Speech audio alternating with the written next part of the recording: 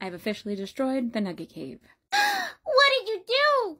I've been thinking about it for a while, and it's a little hazardous for me to get under the bed with all of the ferrets, and if something goes wrong and I need to get to them quickly, I can't. So I made a very large purchase. It's a bed frame that lifts up. So I need to clean up the old bed, put the new bed together, and then decorate for them. I can't just let them go under there with it being a mess. It's gonna end up looking like a ferret D&D campaign. I mean, look at this. That was the Mochi Mansion. We can definitely do better than that. Also, these were all her friends. If you're wondering, this took 2 garbage bags for me to fill up with plushies. Technically, they're not even garbage bags, they're like garden bags, so they're even bigger.